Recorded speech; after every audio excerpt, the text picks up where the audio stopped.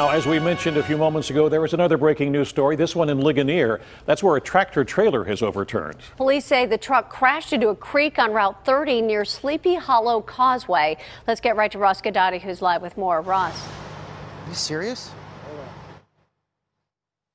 Good afternoon. If you are heading 30 westbound toward Ligonier, or you plan on coming this way, you might want to think again, and here's why. Take a look at it. 8 o'clock this morning, you could see the tracks right here heading off into the Loyalhanna Creek.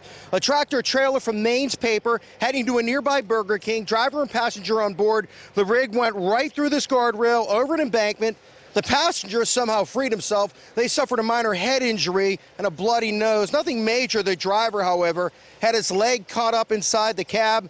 He was trapped. Multiple rescue crews responded, initiated a very difficult technical rescue. They recovered and treated the driver. Both individuals taken to a nearby hospital for evaluation. Now, hazmat teams, while the rescue was going on, began to set up barriers, what are called absorption socks, across the creek to try to gather as much of the significant amount of diesel fuel and oil that spilled in when the rig flipped over. Now, how did this happen? How did this truck end up in the Loyalhanna Creek? Well, we spoke to Ligonier Township's police chief.